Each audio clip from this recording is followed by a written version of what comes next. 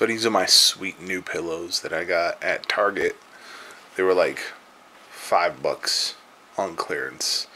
And I was like, must have. I wanted to relax for this one. It's a little boring. Plus I wanted to give you guys a little something more interesting behind me. I want to say like, I'm trying to figure out, this has to be like a 70s issue of Avengers that this is from. Looks like it's, no, it's actually multiple things. Because that's definitely the origin of the Hulk. And that's definitely Daredevil from like, probably the 70s. So day 94, got it done. The icons for the sections of they're called blocks. The sections of the site, they came out perfectly. It's really just the like, it's this thing. I've implemented the theme on the site. So if you guys want to take a quick peek, writemyepic.com. That's the site so far. The ad blocker detector seems to be popping up all the time. I've actually turned my ad blocker off, and it still pops up. So I'm not really sure what that's about. I'm gonna have to dig a little deeper into that. So I apologize if that's annoying. So far, I'm liking it. I'm thinking I might change the actual front page to a more dynamic layout. I've figured out some ways to do that. We'll see how that goes though. Not 100% happy with the front page.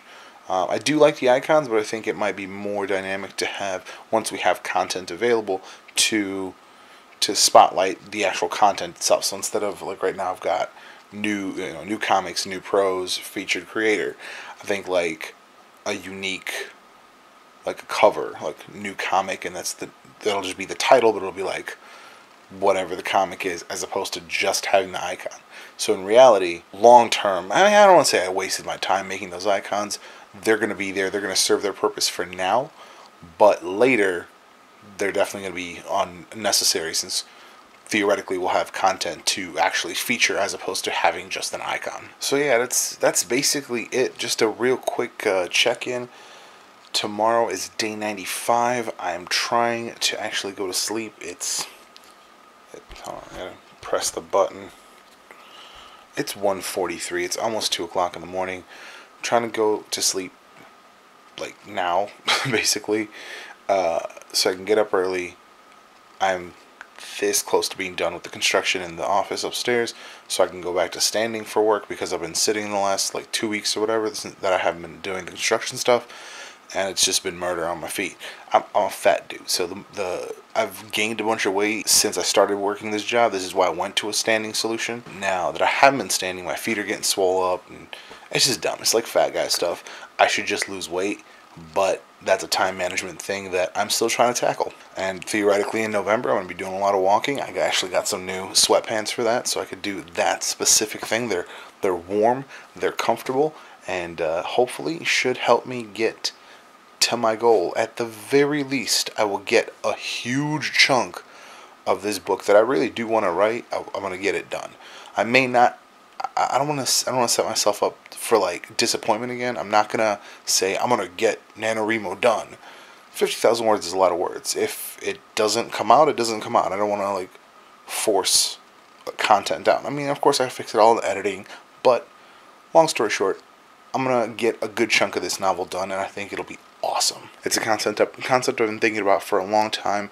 Basically, it's along the lines of kind of like what Heroes was, the show Heroes, where a bunch of people got powers, but it's actually more closer to the New Universe / New Universal stuff at Marvel, where in New Universal, I don't know if this was true in the old 80s stuff, but in the 2000s New Universal by Warren Ellis, they explained that it was the universe, like